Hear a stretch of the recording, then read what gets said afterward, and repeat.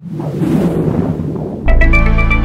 lot of these social websites act as data silos, and it's arguable whether this is a good thing or a bad thing. People may say, well, I've got my LinkedIn site, I've got my Facebook site, and I want to keep them separate, I don't want them to be joined together.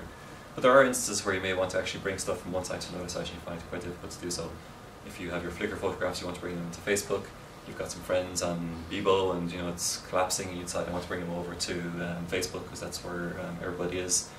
At the moment, it's quite difficult to do it between various types of social websites because they are basically islands sitting in an ocean of the web. They're disconnected, and there are few mechanisms for exchanging information about your friends, but also information about your content from one site to another. So we have very many isolated communities of users and their data. That it may be that you're here and you also have a presence over here, but the bits of your stuff that's here can't be replicated over here. So maybe you've been doing some blog posts over here, and you've been creating some bookmarks here, and maybe some blog posts as well. But you can't get this kind of overall picture of what you've contributed to multiple sites, whether they be mailing lists or social network sites or forums, whatever. There's no way to actually bring all that stuff together. So we need to see, is there ways that we can connect these islands if people want to do so? Give people the option at least of being able to bring stuff from one place to another, and to allow them to build bridges between these islands and to bring stuff with them from one place to another, whether it be their Flickr photographs or whatever. So the semantic web is a mechanism to do this, and I've heard lots of different definitions of the semantic web, and I was talking with Ted earlier on. Some guy said, "Oh, that semantic web stuff, it's hocus pocus." It's almost kind of there are so many different scenarios, positives about what it will do for you that it just seems like it'll never happen. But at its fundamental core, it's actually quite a simple idea. It's just a big graph of things connected together. And the web that we have at the moment is basically just lots of pages connected by hyperlinks. So you go to a page and you see lots of links to other pages, and you click on a link and it brings you to another page and so on. And the semantic web is like that, except that instead of just having these documents connected together through some hyperlinks, we have things connected together through some links that have a bit of meaning. So for example, we've got Bob and Carol here. They're two people. They're not documents, they're people. And there's a link between them that says Bob knows Carol. Right? So it's a graph that's connecting Bob and Carol. And then there's another link from Bob that says he's got an account, he holds an account that's called Roberto. And maybe he holds another account that's called Robert.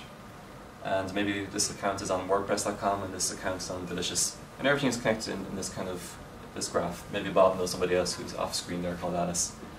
Maybe using his account Roberto, he created some bookmarks. And maybe using his account Robert, he created some blog posts. So everything kind of is connected through this this graph. And little bits of this graph may come from different places. So maybe this information about Bob and his friends comes from Facebook. Maybe this information about his account on WordPress.com and the blog post he's created there comes from WordPress. And maybe this information about Delicious and what he's done there comes from Delicious. But they're all connected together because they're all using the same identifiers for Bob, for Carol, for whatever.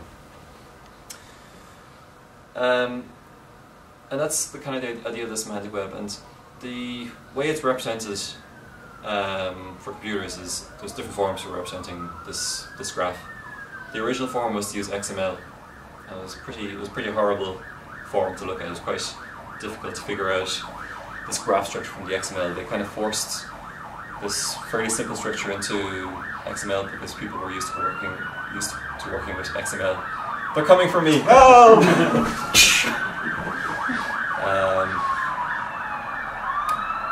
But there's been various other more elegant mechanisms to represent RDF. Everything RDF, I didn't mention that, but RDF is basically this graph structure. It's the name for it. It's called Resource Description Framework. And everything kind of consists of triples. You've got a subject, you've got some kind of predicate or property which connects them together, and you've got an object that's pointing to. So you kind of have all of these statements which are composed of three things. Bob holds an account which is Roberto. Robert R is an account that has an account service homepage which is WordPress.com. Robert R is the creator of this post, it's gone off the screen there, and so on. And you can have a big list of these statements, and it can be encoded in XML or RDF or whatever. Okay. So that's the kind of the basis of the semantic web, and actually the origins of it go back to the original web. This is the original document written by Tim Berners-Lee in 1989, 1990, called Information Management: A Proposal.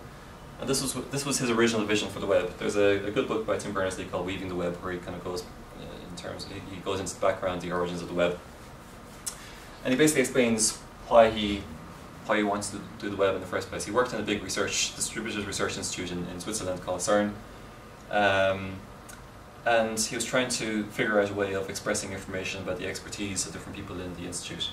How could he, going beyond, I suppose, a phone directory, how could he find out what people were experts in, what documents they worked on, what projects they were working on, and so on.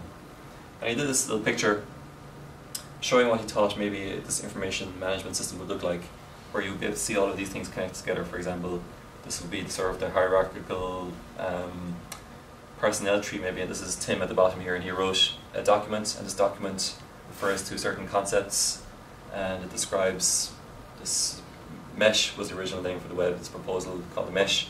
It refers to hypertext, and everything is connected together through these meaningful links. And this basically was the foundation for the web, which eventually emerged, became documents connected together by hyperlinks. But there was always this idea that the links between documents should be actually meaningful, that they should say, this document is linked to this document, but the reason it's linked is because it describes it, or maybe if you've got a document about John, and I'm linking to the document about NUI Galway, the reason they're linked together is because I'm employed by NUI Galway, or I went to college in NUI Galway. It's not just some kind of unknown reason why they're connected together. Everyone with me so far? Sites.